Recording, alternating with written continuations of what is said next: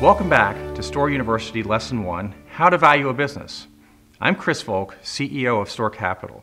In our first video, we discussed the first crucial step in business valuation, which is how to understand the needs of the seller. Now, once you understand the needs of the seller, you move along to step 2, which is how to calculate the cash flow of a business.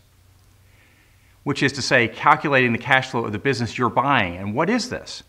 Basically, it's company earnings before interest, taxes, depreciation, and amortization, or commonly called EBITDA.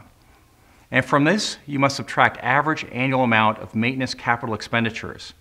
The expenditures are not just the ones you might pay for next year, or the ones the business occurred last year.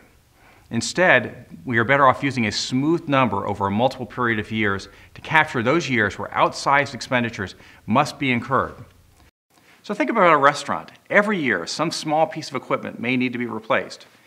But every 5th year or so, there will be likely some major re-imaging.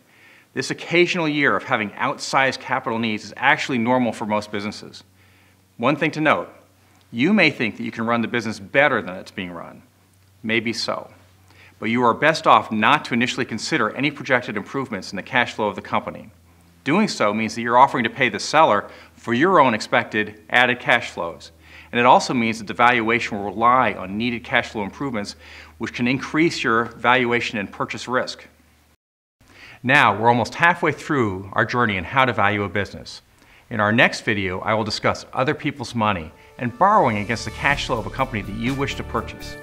Until then, I'm Chris Volk, and I thank you for joining me on this valuation journey.